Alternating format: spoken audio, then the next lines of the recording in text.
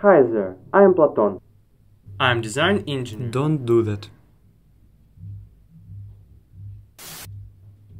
Alright, my name is Platon. I'm a freshman. My major is a shipbuilding. I am design engineer in the team. This year I was engaged in the whole design of the AUV and I designed the ROV for Mate 2019. Hi, my name is Vitaly and I'm a first year student of computer science and I'm a programmer in the team. My task this year was to make all the designed devices work. Before that, I had already programmed other AUVs and ROVs. Hi, my name is Alexei. I'm the captain of the team. I'm a 4-year student. My major is computer science. My role on the team is programmer. I came up with strategies for how to use our design features to perform maximum of the tasks. I have previously programmed ROVs and AUVs. We decided to participate in RoboSub 2021 only this May. We failed to revive the old vehicle. All the old crew members left, so we didn't have time to learn from them. So we decided to buy a new AUV and these are our requirements for it. Minimum dimensions, cost up to $2,000, the propulsion system that will allow us to complete all the tasks, good camera and the feasibility of computer vision, the possibility of adding the payload. We have reviewed a lot of vehicles, but only middle AUV has fitted all these requirements. Currently, this vehicle is one of the smallest AUVs in the world. It also has a fast delivery. Actually, here it is.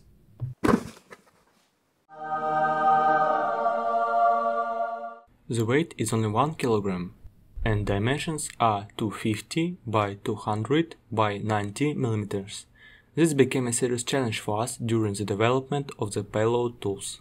The main hull subsystems of the vehicle can be distinguished as sealed housing, buoyancy, thrusters and payload.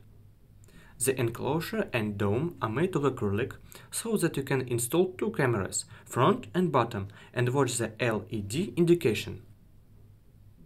The back cap and the dome are pulled together with pins, which preserve the integrity of enclosure and make chassis for installing the buoyancy and the tools.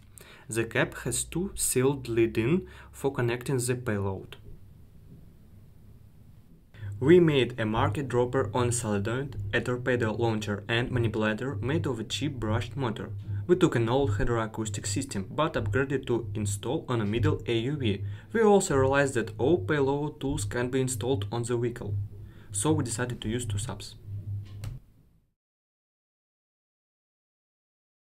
Due to epidemiological situation, it was difficult for us to get together and to train in the pool. That's why we had to meet and to test our sub in simulators. For example, we used Minecraft for meetings. You ask, what? Minecraft? Let me just show you everything.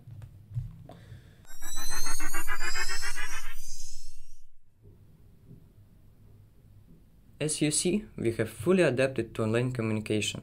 Here we talked, argued and just had a great time. Let's get down to business.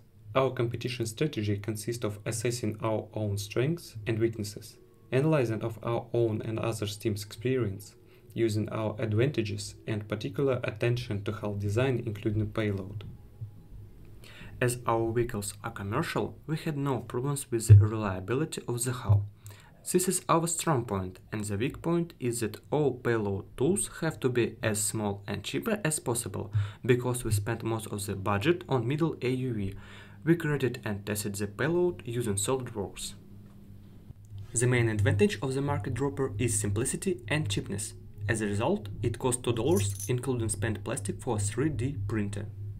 The torpedo launcher cost a little more, but still 50 times cheaper than the 2019 version.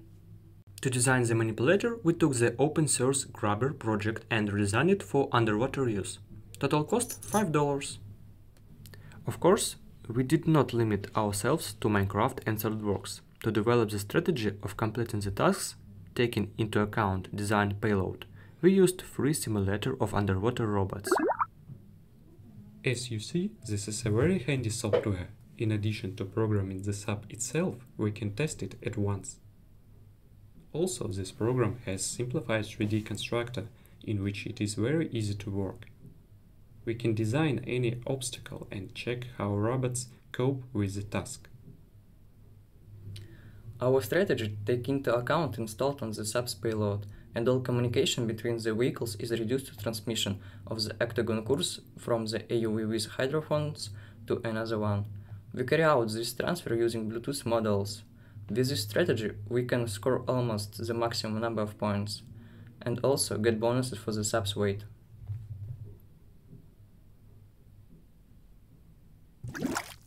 After discussing all our plans, strategies and testing in the simulators, we can confidently return to real life.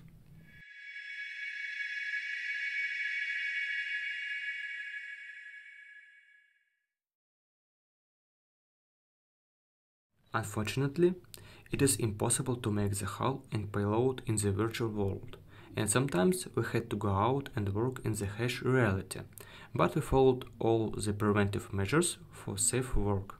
Here is our work area. Here we spend most of our time working on the sub. We have in stock machines, soldering irons, a large aquarium, 3D printers, and spare parts. Certainly, we didn't manage with only aquarium. We tested vehicles in the large pool. We checked the housing waterproof, payload working capacity, and at the same time our software. We also realized how different the results of the runs in the simulator and in real pool are. We had to correct the code a lot and to check again until it would work. Although our subs were purchased, we spent a lot of effort to prepare for the competition. Constant online meetings, discussions and trainings helped us to cope with many design, programming and other tasks. Of course, the pandemic has changed a lot in our world, and this competition is no exception. We are grateful to the organizers for such an experience. Take care of yourself, wear a mask, and do not replace the real world with a virtual one.